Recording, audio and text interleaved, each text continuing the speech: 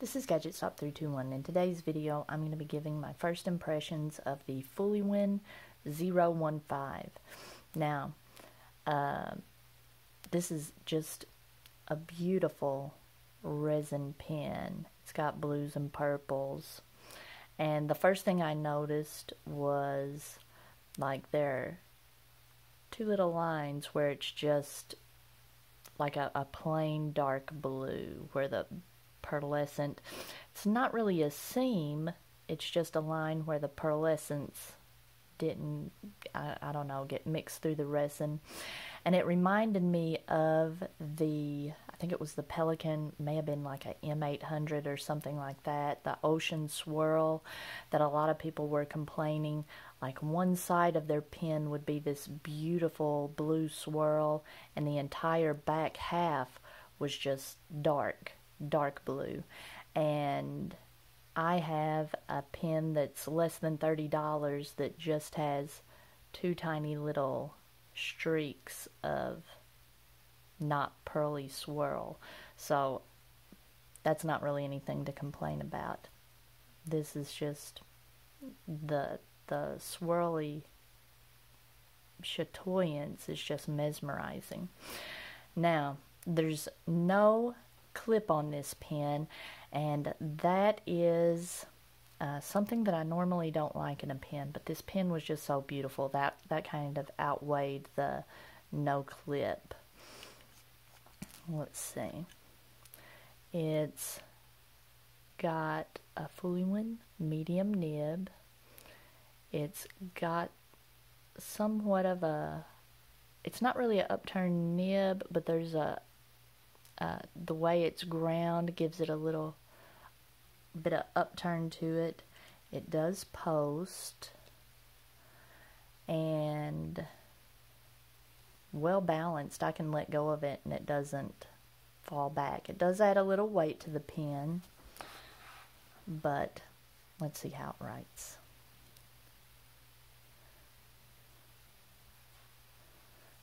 Let's see, I need some glasses for this.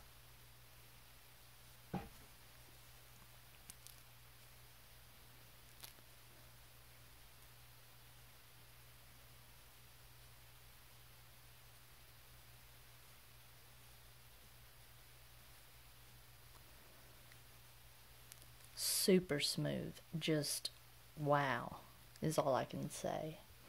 I have it inked up with Iroshizuku,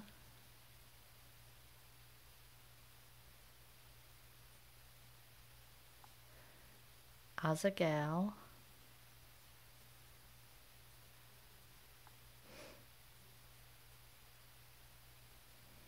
a little bit of a stubbiness to the nib now that I look at it. The side strokes appear to be a little thinner than the down strokes.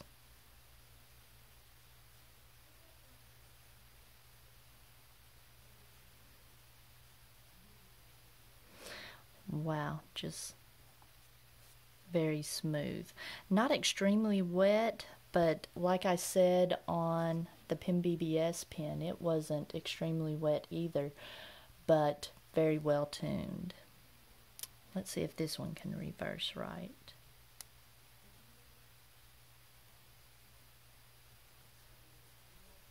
Oops. The reverse writing on this one is very smooth, and it goes from a medium to a very good fine nib.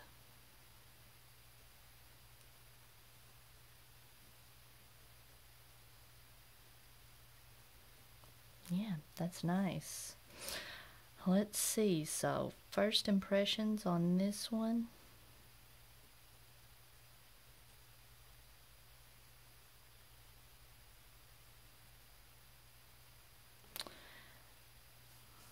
Let's see. Very good.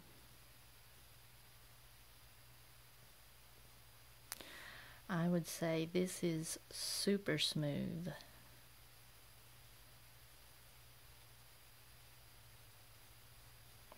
Now, I ordered this from Bobby Pen. This is the same retailer that I got my Pen BBS 308 from.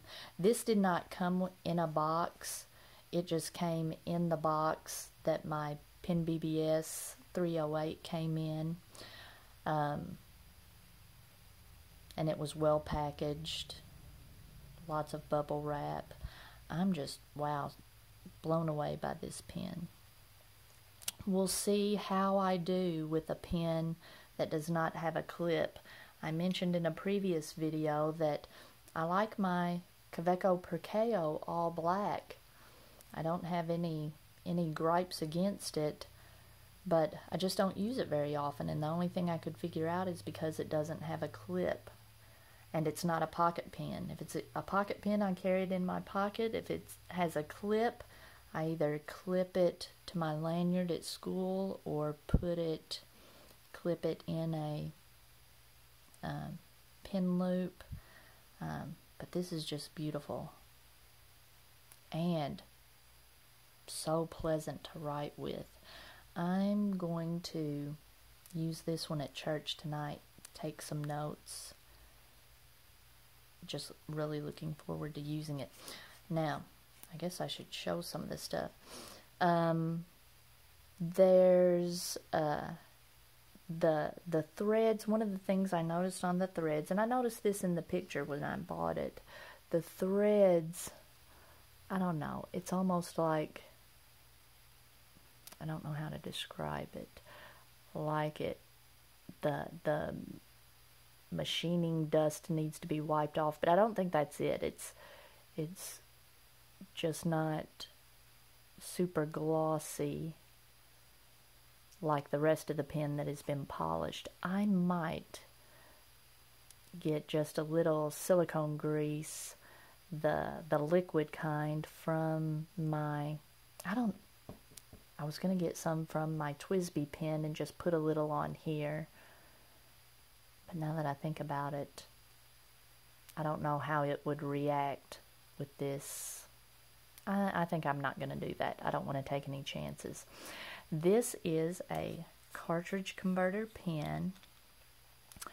I can't take this off. This little metal part is a sleeve. It's part of the pen. It's not part of the converter. So this is not a pen that you're going to be able to eyedropper, which a lot of people have complained about. I've heard people complaining about that regarding this pen, because typically these type of pens are known for making great eyedropper pens, but that's not something I do, so I'm not that worried about it.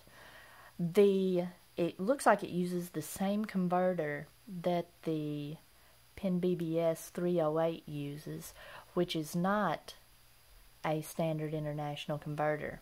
Both of these pens I attempted to put this standard international cartridge in, and the opening is just too small. Douglas Rathburn, I mentioned in another video, made a video about what type of cartridges you can use in these type of pens, so I would recommend checking out his channel. But this came with that converter. It looks almost like a Lamy converter, but I don't think it is. I should have tested it in one of my Lamy pens before I inked it up, but I will do that some other time. Now, both of these pens do not have an inner cap liner, so that's one thing I'm going to be watching for as I use them. Does the nib dry out? When I say both of these pens, I mean these two pens that I got in the same shipment, the Pen BBS and the Fuliwen. They don't have inner cap liners, so we'll see how the nib does, whether the ink tends to dry out. But first impressions, man, I'm loving both of these pens so far. Looking forward to using them very much. Alright, let me see. I think that was it. So, if you found this video helpful, please give me a thumbs up. And if you would like to see more videos like this, please subscribe to my channel.